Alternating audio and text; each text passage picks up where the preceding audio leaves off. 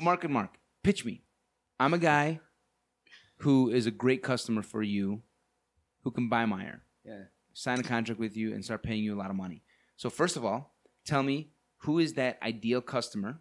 Give me an example. And then number two, give me the pitch. Yeah. Will you give them the ideal customer? Okay.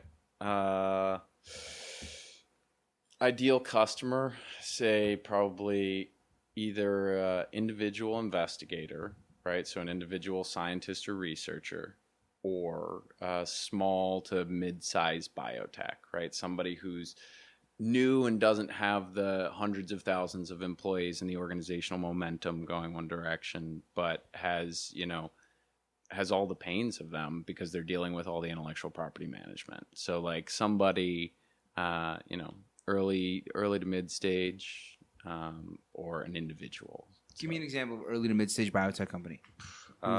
Who's one that people might have heard of? There's a couple. One of them you might have heard of is recently in the New York Times was actually one of our clients, the Multidisciplinary Association for Psychedelic Studies. Okay. So they're actually an interesting one because they're nonprofit. So that's not, and actually a nonprofit group is a third group. Actually, that's quite different. People who very much care about educational institutions are nonprofit. Yeah. So I mean that kind of sits in a whole different one. But they'd be a good example, right? They have, if you or we got a couple other ones, but somebody who has between 5 and 25 or 50 or 100 employees, not thousands or tens of thousands probably, but yeah, it doesn't really matter in terms of distribution and all that. It's just like, it's kind of like the problem grows with the complexity of the number of people involved and the different number of breakdowns. So kind of as you get bigger, it Okay. So I'm one of these organizations. I'm MAPS or some other mid-sized biotech company.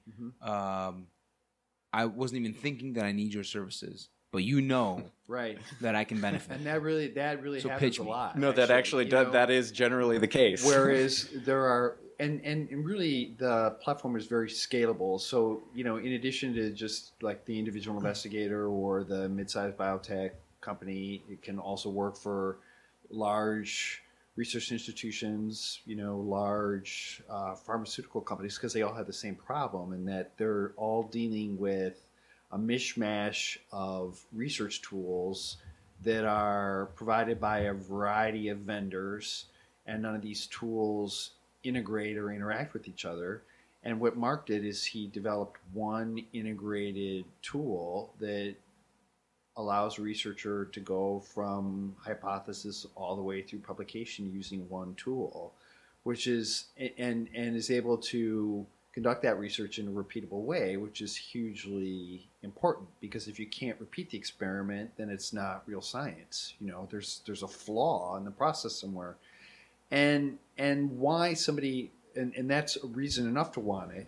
But the other reason is because the platform that he developed is much less expensive than any competing problem or any competing product, by orders of magnitude cheaper, and can conduct research in a faster, repeatable way. So a researcher can do more research, higher volume of research for less costs.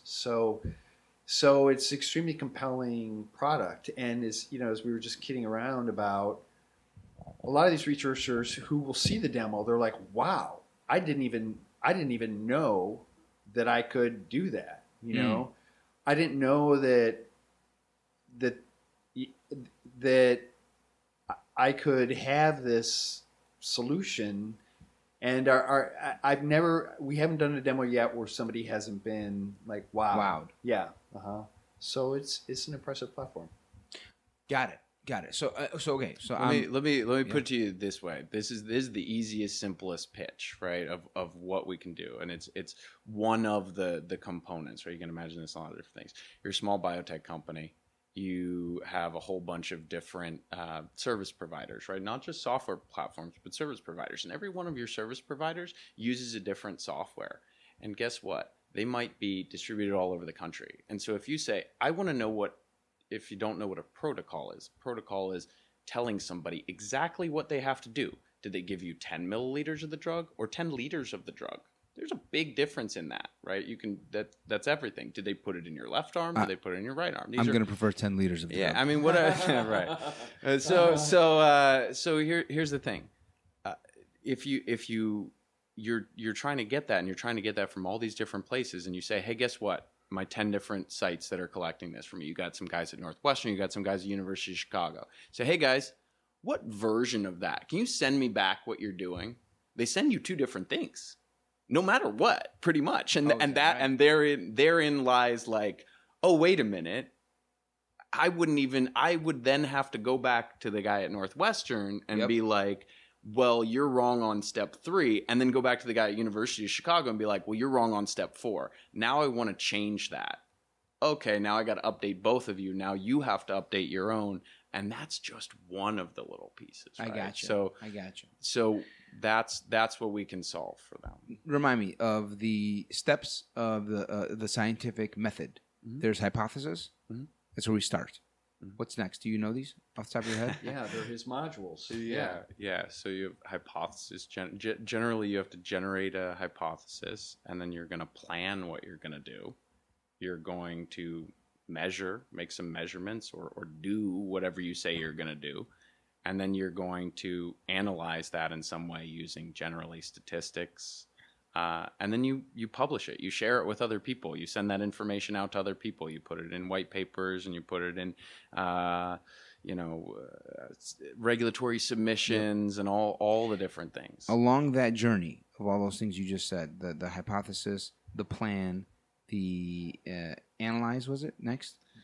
Analyze and then publish. Along the steps, there's also and measure, right? And measure, so design. Basically, you design the measurements that you're going to make. You measure them. You figure out what those measurements tell you, and then you share that information with other people. Yes. It's like learning how to ride a bike, right? It's like I see the exact. It's a perfect analogy. I get it totally. Of course I don't. How's it like riding a bike, dude? No. Wow. Well, it sounds like riding a bike to me. Yeah, to you it does. How is it like riding a bike to you? So you're like, hey, I want to learn how to ride a bike. What's the first thing you do? Hop on a bike? You've never seen a bike before. You don't even know what a bike is. I'm going to hypothesize you're like, that I can ride a bike. You see what other people did. You watch other people ride bikes. So you're like, oh my gosh. Hypothesis. I can do that too. Look, you straddle the seat, you put your feet on the pedals, you grab the handlebars, right? Then that's the person hypothesizing how to ride a bike. That's how you come up with like, how am I actually going to do this? And then you're like, well, now I'm going to move my left foot and I'm going to move my right foot, but if I move them both at the same time, that doesn't work, right? Exactly. So which has happened before. Yeah, so you and then you do that ultimately, right? You make the plan and you're like, well, I'm going to do that. And you don't want to do something different every time. You don't want to get on backwards. You don't want to, sit on one side. It's like you would definitely sit on backwards if you had 10 liters of the drug. That's right. Or you just strapped at the front, So, you make the plan and then you do it, right? You actually do it. And when you do it, you're going to get some feedback, right? Did you fall? Did you move forward? All of that. And then ultimately you're going to share that somehow, right? Here's me falling off a bike, guys. Right. Instagram. Selfie. Okay, gotcha. All right. And then along that journey, there's things like bibliographies and other things that are really necessary in all that 5-step process that are not immediately necessary in each step, but they're kind of like they're necessary for individual steps, and often they're going to be separate tools. Like in the planning stage or the hypothesis stage, you might have separate tools to do the hypothesis, a separate tool to do the planning, a separate tool to do the statistics and analysis, a separate tool to do the measurements. Yeah. You have the bibliography built in there, the literature review tool. Yeah. You have the statistics tool built into the measurements part. You have all the tools necessary for each of those steps are all built in, as opposed to separated out. Correct? Mm-hmm. And so the who's doing this damn pitch? Me or you, dude? Well, so the value of doing all that together is that So a lot of it, we talk about it in terms of the telephone game, right? It's messages getting lost between those tools, right? Those tools individually aren't bad. They served a function, they served a purpose, but ultimately not being able to use them together to do something means that you can't reproduce that experiment. And that's the whole goal of science. That's the whole goal of information sharing, right? If you weren't trying to learn how to ride a bike, you're not going to read about riding bikes. Right. You're not going to do any of that. So in that way, it's like having both the information and the tools working together. That's actually kind of where the value comes. It's not just replacing the individual tools, because what's the point? There's already things that do that. Yep. People are familiar with that, but the problem is that it gets lost in translation.